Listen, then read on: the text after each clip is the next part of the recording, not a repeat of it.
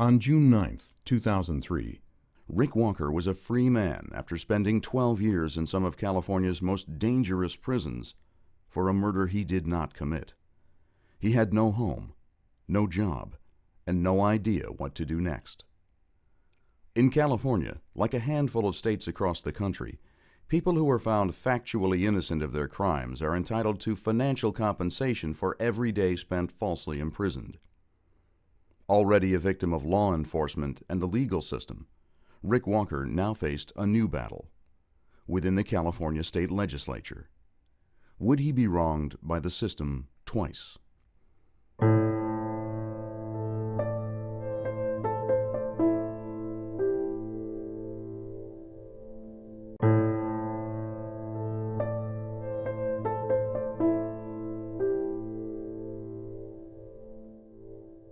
I knew on the second day of a trial that had 6,600 pages of transcript that I was going to be convicted because the stage was set.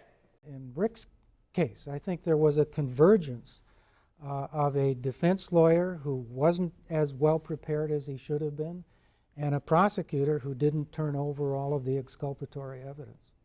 Rick Walker was convicted of murdering Lisa Hopewell because he was a former boyfriend of Lisa's and therefore sort of a natural suspect when she was found dead. And the man who had murdered her, a young drug dealer by the name of Rasson Bowers, was looking for a way to shift the blame to somebody else. At the time, Rick Walker was a self-employed auto mechanic helping to raise his son in East Palo Alto, California. He only knew Rasson Bowers because he had worked on his car. Lisa Hopewell, armed with an Ivy League education and a once promising career on the East Coast, had moved to California to be close to her family and to try to break her addiction to drugs and alcohol. On January 10, 1991, Hopewell was found murdered inside of her condominium in Cupertino, bound with duct tape and stabbed repeatedly. Police could not match Walker's fingerprints with any of those found at the scene of the crime, but Bowers' prints were found on the duct tape used to restrain Hopewell. Under questioning, Bowers falsely pointed to Walker as the actual murderer, and on March 9th, the Santa Clara County Sheriff's Office arrested Walker and charged him with first-degree murder. I was really, really numb, you know. They were saying things and I couldn't even hear them anymore. Their mouth was moving, but I couldn't hear a word they were saying. It was just as if I was in a room with some mutes. They were moving their mouths, nothing was coming out, and I was just stunned. Walker continued to insist he had nothing to do with the crime. Bowers, now a co-defendant and soon-to-be star witness, struck a deal with the district attorney's office that would soon seal Walker's fate.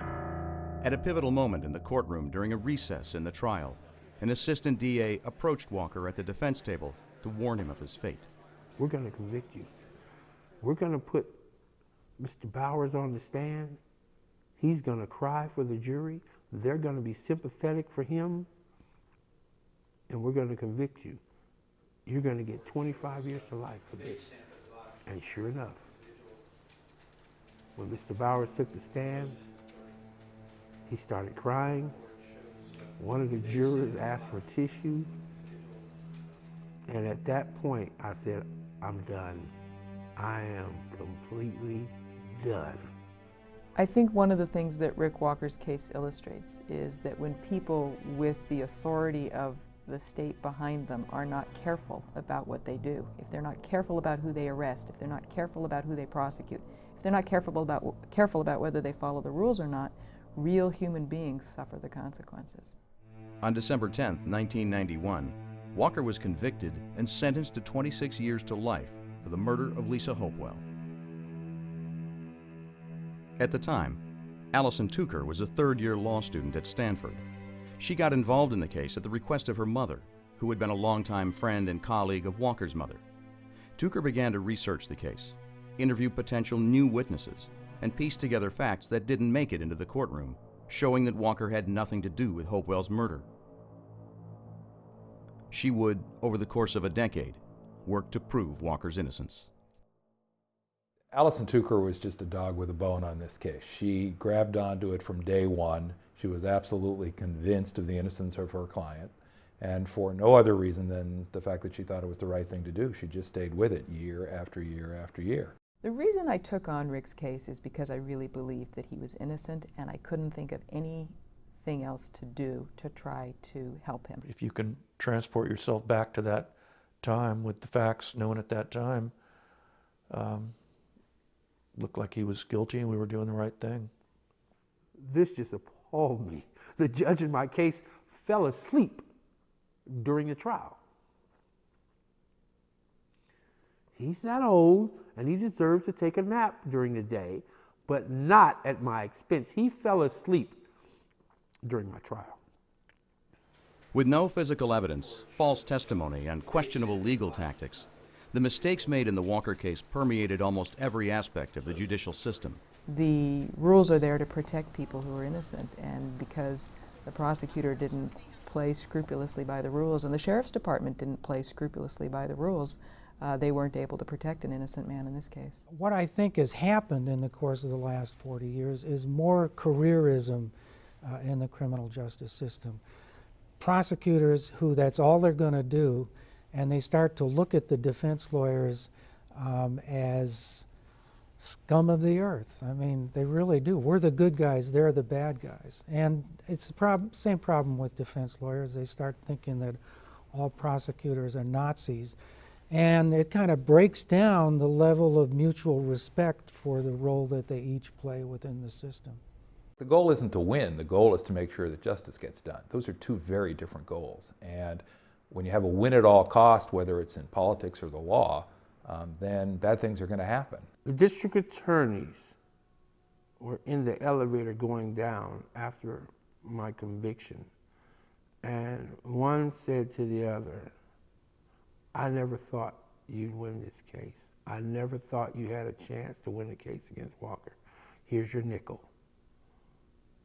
And my father was in the elevator and heard them talking and witnessed this entire thing.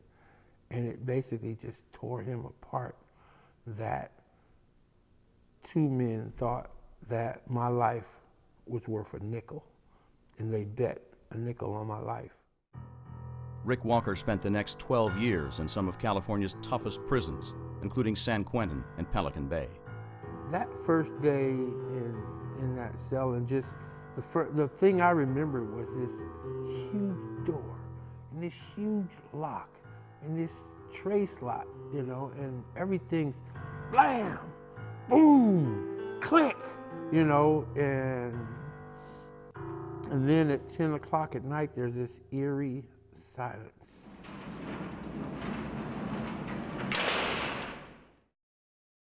One of the rules Walker came to live by in prison was to anticipate the worst and hope for the best. With all of his appeals exhausted, he spent the next 12 years quietly hoping that someday he would be exonerated. By February 2003, Tucker decided she finally had enough evidence to present to the DA's office proving Walker's innocence. Department investigators were sent to Mule Creek State Prison to tell Walker the outcome of their investigation. And from what we gathered and what we understand, you're innocent.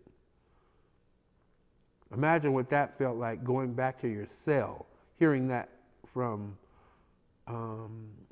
the district attorney's office's personal police. Imagine what that felt like, you know. My feet, I don't remember my feet touching the ground going back to my building. I don't. I just drifted along going back to my building, say, my God, finally, somebody believes, you know. I mean, there's only one right thing to do when you have an innocent person in prison. You get them out and you do everything you can to mitigate the damage and everything you can think of, and you do whatever you can to prevent it from happening in the future.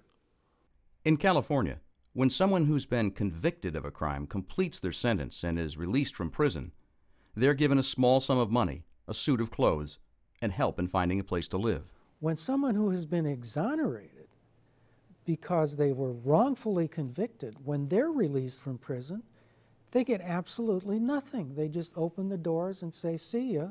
A parolee gets a small sum of money, but an exoneree doesn't even get that. There's no governmental way to immediately provide for someone who walks out of prison a free man. In California, we do have a remedy that state government provides of $100 a day for every day of wrongful imprisonment if you can prove that you were convicted, even though you were innocent of the crime, through no fault of your own. That financial remedy, spelled out in California Penal Code 4904, is administered by the Victims' Compensation and Government Claims Board, who submit the requests as part of a larger biannual claims bill voted on by the legislature. The criteria to qualify for remuneration involves a series of steps, and by many accounts, the process can be cumbersome and time-consuming. The delays in paying these claims are often a couple of years. I mean, so we're not giving any immediate assistance to people who are being exonerated. I've heard firsthand stories of bureaucratic nightmares with people not getting the money they're entitled to, not getting it in a timely fashion, statute of limitations issues not being appropriate. And it can take not just months, but years for a person to collect, even when that person is, as Rick Walker was, 100% clearly entitled to that money. When I realized that the claims bill for the pending legislative session was about to be finalized and that the legislature was about to go home for the year and that it would probably be a whole nother year before Rick got his money, I decided we needed to take some extraordinary steps. And at that point, I called Joe Simidian. At the time, Joe Simidian was a California state assemblyman. His district included East Palo Alto, which made Rick Walker one of his constituents. I got a phone call one day from Allison Tucker. I was in my district office in Palo Alto. Out of the blue, call comes in, can you help us with the Victims' Compensation and Appeals Board? Things are stuck. They said, sorry, but we're victims of our own agenda. The issue's moving along, but it's just not going to be in time to be heard before the legislature recesses for the year. Simidian then tried to amend the current claims bill, which happened to be making its way through the system, but was met with resistance from the bill's author, who cited procedural concerns and instructed colleagues not to bring up the bill if the Walker amendment was in it. And so, now we've gone from hoping we can make the bureaucracy work without success to hoping we can use an existing piece of legislation without success. And we're down to the final few days of the session, and it's looking less and less likely that we're going to be able to make anything happen. And ultimately, I decide that I'll amend a piece of my own legislation that's on a totally unrelated topic. I can't even remember at this point what the other bill was about. And we do what's called a gut and amend. We just take the whole bill apart and put Rick Walker's claim in it as a standalone claim, and take it from there with the clock ticking over the last couple of days of the session. This is an incredible building where many things come together: money, power, greed, ambition, partisanship, and genuine civic responsibility and civic duty. There are immense possibilities here. They can do things for incredible good in this state. They also can be act like little kids on a playground and get nothing done. I've seen some of the most impressive moments of my life inside this building, and I've also seen some of the saddest, lamentable moments of my life here. Often we are just driven by our partisanness, unfortunately, to a degree that is really not healthy. And I'll be honest, I don't like it so much, but you're looked upon a little aghast if you go too off the reservation, so to speak, too often. Why is it more partisan? I can't answer that. I guess those people who have strong feelings into politics, maybe that's it. I find myself in a very partisan environment, yet I'm a more moderate Republican, therefore I don't always take the extreme right views. I try to look at things I believe in a more balanced, from a more balanced position. At no other time in Sacramento is partisanship more evident than during the last night of a legislative session, and September 12, 2003 was no exception. It would go down as one of the most bitterly divided in recent history. The specter of the Gray-Davis recall, a $38 billion deficit, and the usual push and shove of ideologies weighed heavily on the ability of legislators to get things done that night. The Assembly Republicans, who had earlier crafted a deal that included funding for law enforcement, felt betrayed by the omission of those programs in the final version of the budget. In response, Republican leadership instructed its members to vote no or abstain from voting on any bill requiring a two-thirds vote, which would essentially prevent any budget bill from passing. AB 1302, the Rick Walker bill, was just one of those. I knew that the bill required a two-thirds vote. That's 54 votes. There were 47 Democrats who I hoped would vote for the bill. That means I needed 7 Republican votes, just that simple. I sat down with Dave Cox, who was the minority leader at the time, the Republican leader, and made my case and said I hoped that an exception could be made. You know, what happens in the last days and last hours of a session is that you use whatever tools are available to you. And Mr. Walker just happened to get caught up in this particular situation. The sense in the minority at the end of session is similar to their sense at the budget time because of the two-thirds vote requirement. And that is, finally somebody wants my opinion. Finally somebody needs my vote. When you feel like you're being abused, when you're not able to get your bills heard, your bills out, then you have to take whatever steps are necessary under the rules. I approached the speaker, Democratic Speaker Herb Wesson, and said, Herb, I need to bring this bill up, even though it's a two-thirds bill. And Herb was, not very enthusiastic. I told him that it was a dead stick. I said, I don't see it happening because they were so angry. And he said, well, why would you bring it up if you know it's going to lose? And I said, well, I don't really feel I can go back to my constituent and say, gee, I'm sorry, it was hard, we didn't try. He goes through the argument that he had been giving me all night, and it fell on deaf ears. I'm not even paying attention to it until he said these words, I feel some magic going on. I said, what do you mean? I can't explain it, Mr. Speaker, but I feel this special magic. So I said, okay, I will allow you to take up the bill. You're standing there, it's 2:20 in the morning, and you think, I don't know how I'm going to make this work. The clock is running, literally, that in a matter of minutes or, an hour or so at most, the year is over. Your opportunity to make things right for this guy is gone. I respectfully ask for an aye vote. Members, I know that the 54-vote bills face some problems between our parties and our two houses. Let me just say, Mr. Walker isn't an assemblyman. He isn't a senator. I don't know whether he's a Democrat or a Republican. I only know that the system has made him a victim once. Please do not let the system make him a victim twice. I respectfully ask for an aye vote. Debate or discussion, members. Mr. Cox.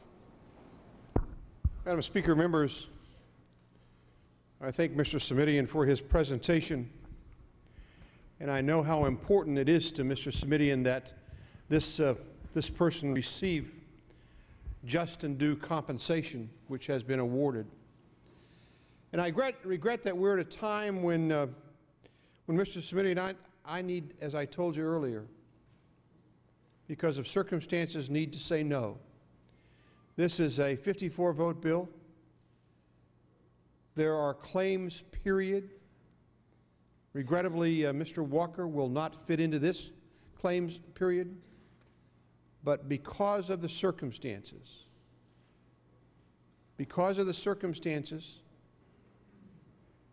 we're going to ask our colleagues to either lay off or vote no. It was a very, very straightforward thing to do.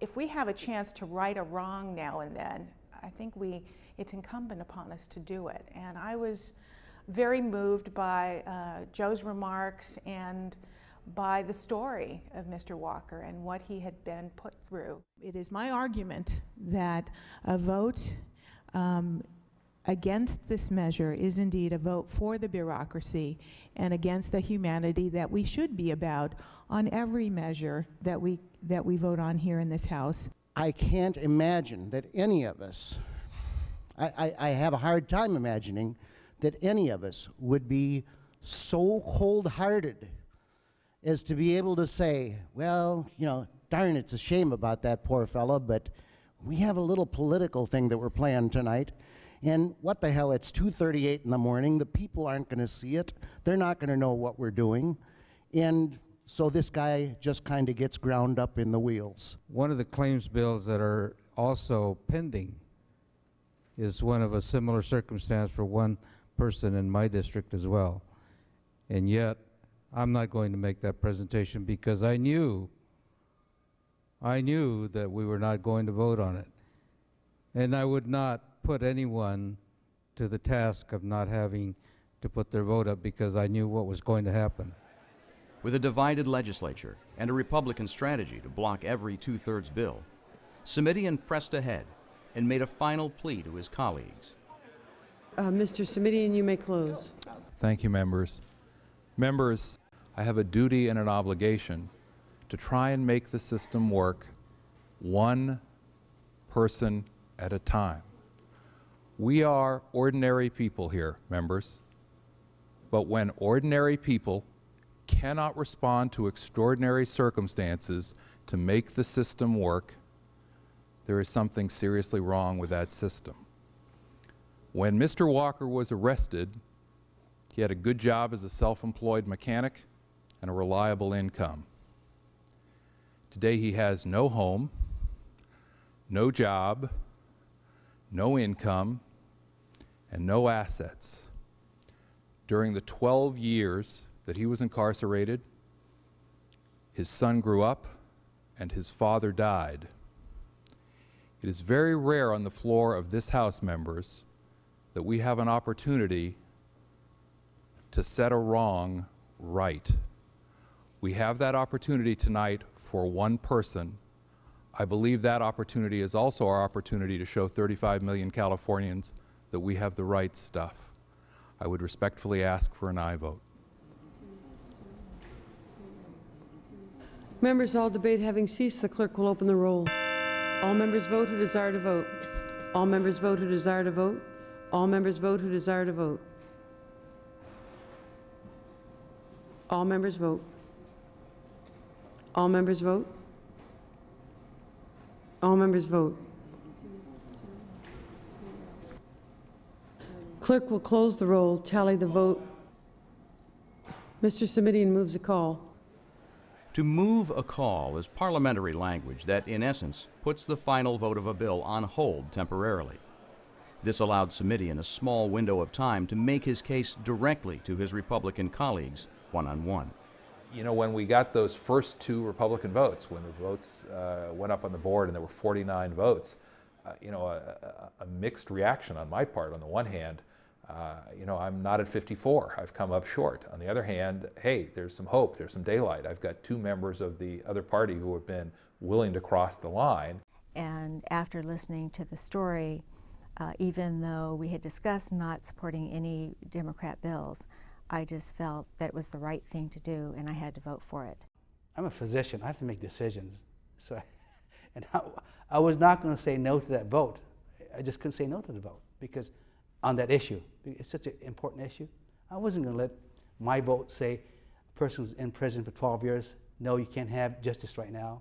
It's clear to me that if Rick Walker's case remains somehow fouled by the contentious nature of the partisan debate over the budget, we're never going to get to 54. And so I have to go desk by desk, colleague by colleague, member by member, and look these folks in the eye and say, I need your help. This is the right thing to do. This is a guy who spent 12 years in prison, who has a right to get on with his life, and we have the ability tonight to make that happen, but I can only do that with your help.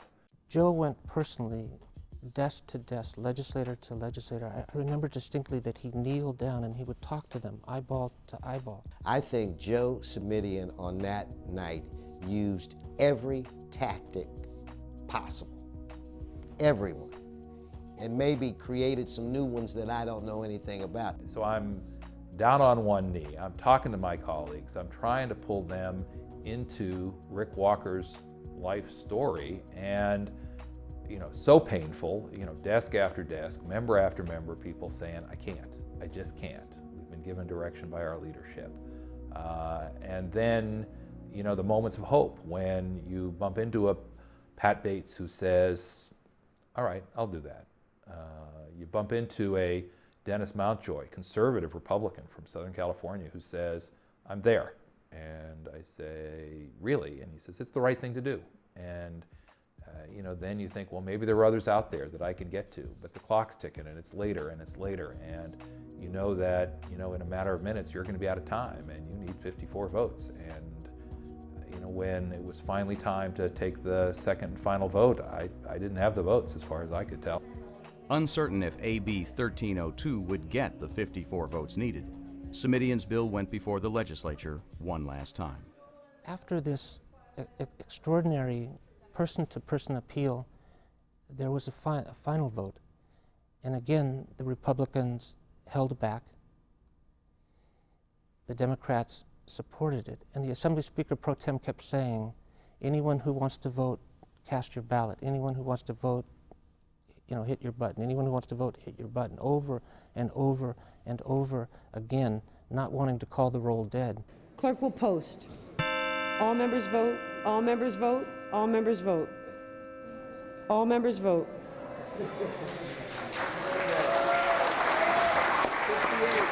Semidian guy. Is that Semidian?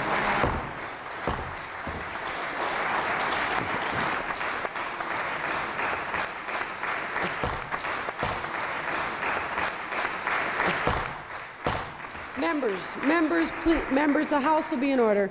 Clerk will close the roll, tally the vote, ayes 62, no 0. The motion carries. In an extraordinary show of bipartisanship, the California State Legislature passed the Rick Walker bill at 3:30 in the morning. Though demonstrating that both parties could come together to do the right thing, of all the bills requiring a 2/3 vote, AB 1302 was the only one passed by the legislature that night.